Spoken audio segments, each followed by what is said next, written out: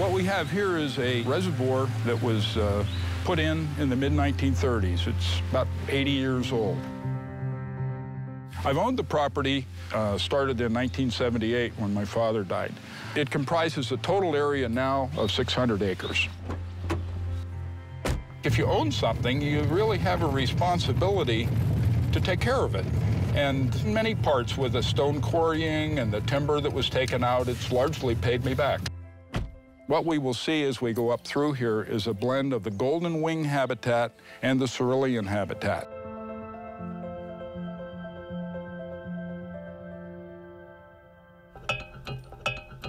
This is my South Mountain Road entrance. But as you'll note, as we're walking out there, the forest harvest is still ongoing at this point. These oaks are going to host a wide variety of insect prey for these insectivorous birds. Not to mention the heterogeneity of the residual trees within the stand creates a really complex landscape that allows for a wide variety of different species. The Baltimore oriole looks like maybe a pair. Yeah, there's two of them there.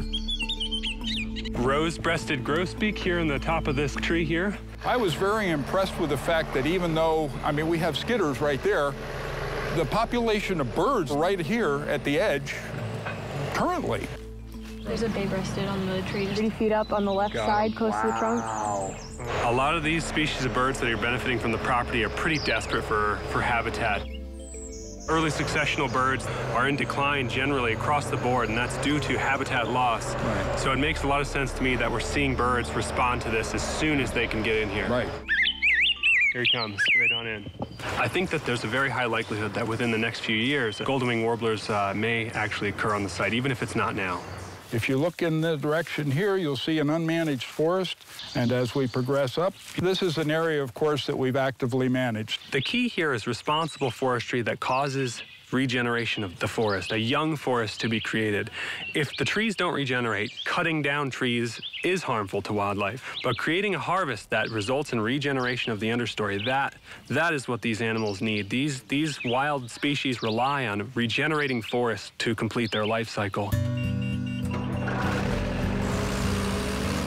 So this timber harvesting it essentially mimics a natural disturbance that you might see to regenerate that forest for those species. A lot of Pennsylvania in the past has been high-graded, which high grading means that you're taking the best and leaving all the rest. Right. I'm low grading the property. I'm taking out all the low grade material. John is one of our best examples of a forward-thinking landowner. Now you've opened up the canopy of all these high quality trees so that they can only grow larger. You've designed it for 4 different yes. Vernal pools within this small area? Yeah. Generally, as I've worked with forest landowners throughout Pennsylvania, I find the majority of the time they're very open to ideas. I mean, they want to improve their land for recreation, for wildlife. So what you've done, John, here is essentially created a new ecosystem on your forest land that wasn't here before. They get more and more excited, and I love seeing that process. One of the other things we try to do is take stumps that were taken out to build the pool, put them back in the water, just as a loafing area. You know, they come back to us with their ideas, and it's really collaborative effort between, you know, sometimes 3 and 4 and 5 state, local, and federal agencies and the landowner to come up with the best plan for his property. It's a lot of fun, and it's one of the reasons I really enjoy working for the Natural Resource Conservation Service. Populations of many eastern forest birds have been declining for a long time, and the golden-winged warbler is one of those species that has been declining the most significantly. So it's about 6:15 in the morning. We're here in north central Pennsylvania. This is a birdsong app. We are going to try and target net some golden-winged warblers this morning.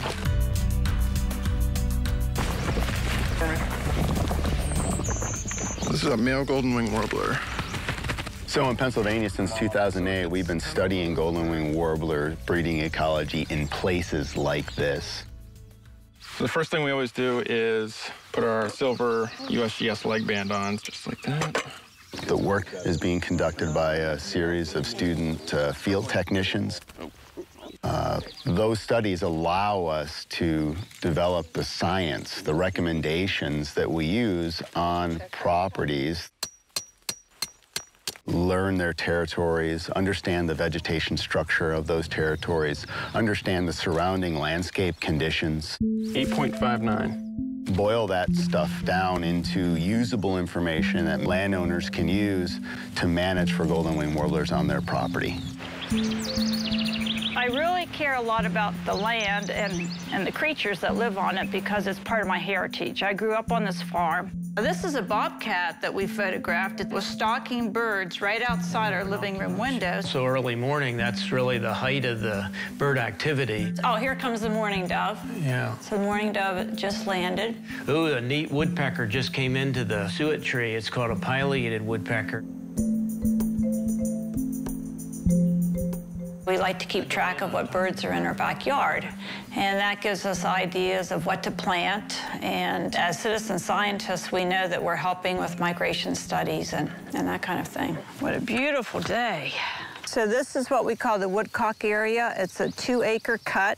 In our 114 acres we have, it's mostly forested. Rubus is a really good food source for songbirds that eat caterpillars. There's lots of caterpillars on Rubus. We have an area of about 27 to 30 acres that we logged to improve the habitat for golden-winged warblers, to attract any species that benefit from the young forest. I wanted to show what the area looked like before the logging took place. The focus is for these songbirds of threatened population and create that habitat, and also do that while we're encouraging sustainable forestry and the diversity, because so much of our forests in Pennsylvania have become more of a monoculture. We need to make sure that we're controlling invasive species and encouraging the growth of desirable seedlings. Forested landscapes that have a diversity or a balance of age classes is really what provides the best opportunities to conserve forest wildlife, because we're able to meet the habitat needs of many different species. So you've got that here. This is one of the 25 brush piles that our logger built for us while they were doing the logging. So this one I designed with bears in mind.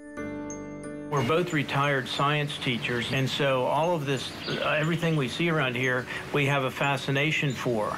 And we want to know more about what that insect is and what those plants are and how can we make this even better. That's what we want. Get the roots out.